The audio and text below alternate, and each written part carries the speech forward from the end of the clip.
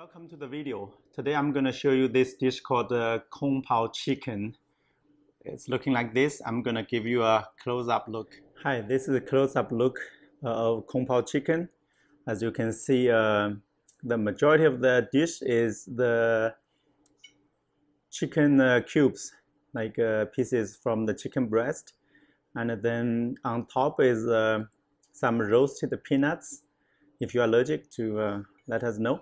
And there's onion pieces, and also those kind of green pepper pieces. That's pretty much it. And also this little guy, the carrots, it's for coloring. Just give you some color to see. So that's it. Okay, let's begin. This is the Kung Pao chicken, very famous one. I guess it's very well known in North America, this Kung Pao chicken. It's basically named after I guess it's dynasty Qing, one governor of Sichuan province. So his name is Ding Baozhen. It's reported like he invented this one. This kind of a little bit spicy. As you can see, close up did not see that you see a little bit oil on the bottom of the plate. So that's the thing we get from Sichuan. A lot of famous dishes are from Sichuan province. So that's kind of a spicy mala kind of stuff.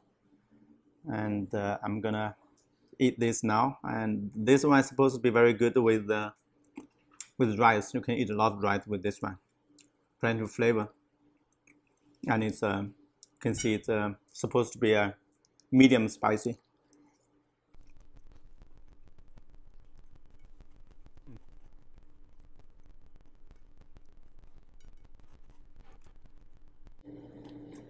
It's a little bit spicy and a little bit sweet, and oily as well. You can see the oil here, but it's good. It's tasty. It's very good. I can eat a lot of rice.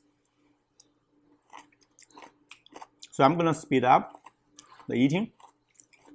Okay.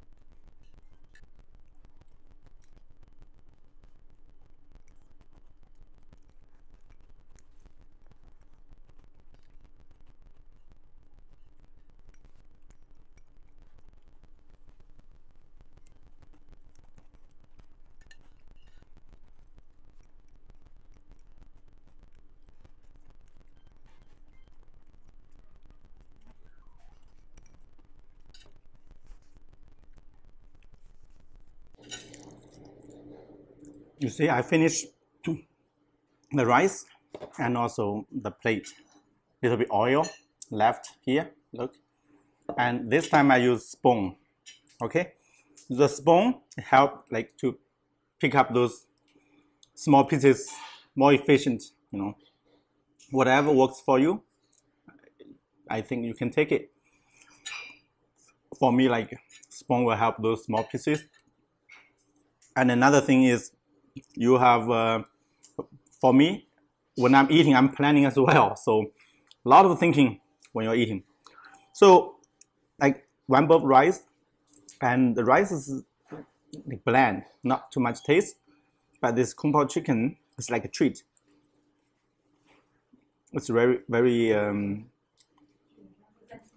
very tasty. And then you're gonna plan like when you are progressing on the rice, I'm kind of calculating how much rice I have left, how much goody stuff, the tasty stuff, real treat left on the plate.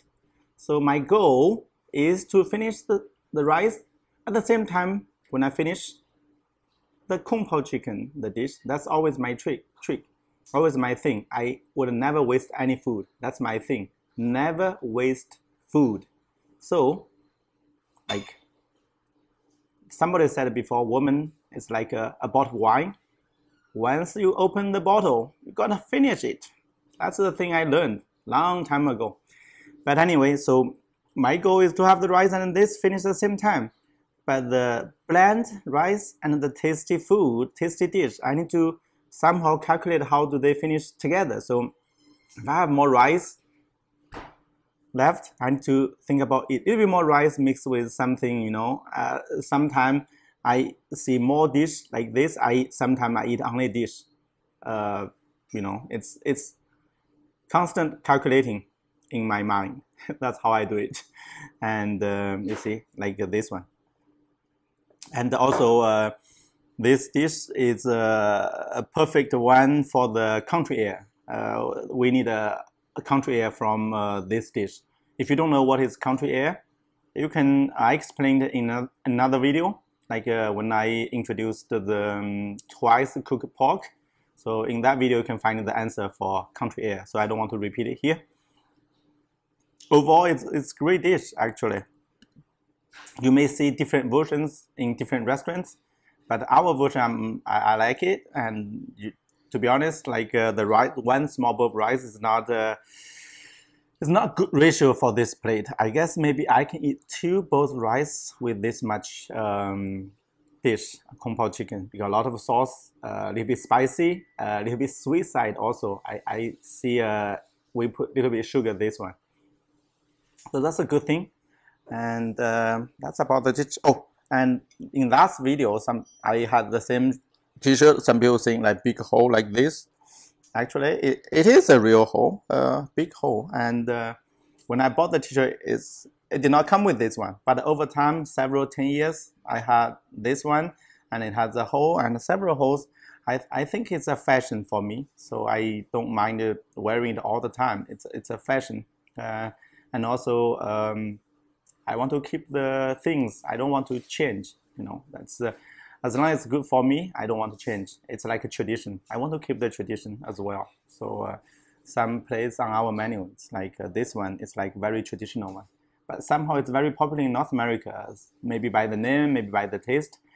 It's very interesting. But our version is good for like a lot of Chinese customers and a lot of local customers as well. So this one is a good one, but it's a traditional one. I don't think it's westernized for our version.